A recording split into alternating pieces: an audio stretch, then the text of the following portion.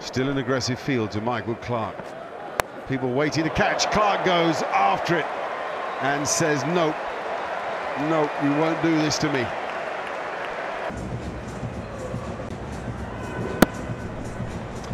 Yeah, wide, no third man in place. New Zealand are looking to take wickets, be aggressive.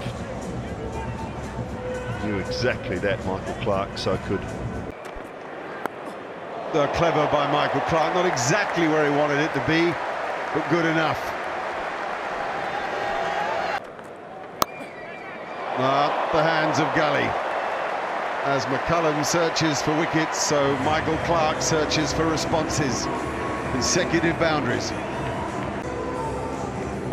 Not all that short from Matt Henry on that occasion. Just enough width. Well, that's a shot. That's a real shot of authority from Michael Clarke. That is a statement in itself. 23 overs gone, 112 for 2. It's been quite a resolute defence. Not the worst delivery, just a length ball, and Michael Clarke goes crunch over wide mid-on. And a shot of authority, there's no doubt about that, and that releases the pressure. It has been just a fraction too short tonight. This time over mid-off. It was coming. He's a good player of spin, Michael Clarke. The mid-off was up, and that was the easier option. Hit with the turn. Key here. A perfect example of just using your feet. And it was effortless because he did the hard part. He got himself in the position. Just not even to have to overhit the ball. He never panicked through the shot. And he's batting pretty well too. That's glorious. Last 3 or 4 overs, he has stamped his class. Once again, a good hit. He's set. Just lets the ball come onto his bat. He's such a good timer of the cricket ball.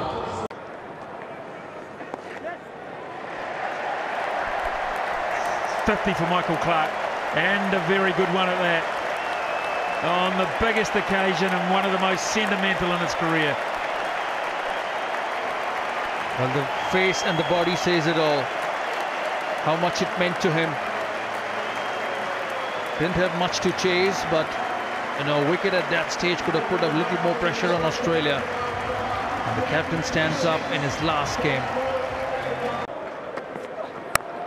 Full toss.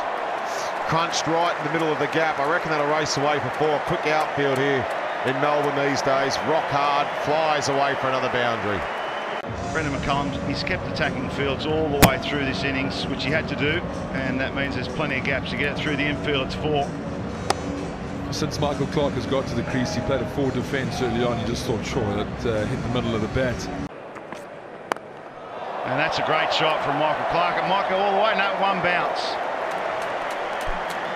Yeah, just stepping down the hammer here to get to this culmination of this moment. I'm sure there's some goosebumps flying through him already, knowing that he's around the corner from lifting a World Cup trophy. Oh yeah, that adrenaline will be flowing. More wide. Well, that could go all the way again. Yeah, that's going to race away for 4. Back-to-back boundaries for Michael Clarke, and as the back-to-back boundaries. Oh, he's on his way. That's gone third, and that's another boundary. Pisses the gap, 3 in a row for Michael Clarke, and the end is not far away. Just 15 required now for Australia. Yeah, great way to go out. It's always nice to go out on a high, and for people to ask the question, why are you, rather than why don't you? Oh, he's going again. He's cut that high and wide. He had the width. He was advancing. Adrenaline's flowing. He wants this wrapped up. That's 4 in a row. 4 boundaries. Back to back. 11 now required. Best place to be bowling. It's 4 square cuts in a row. Great fast hands there.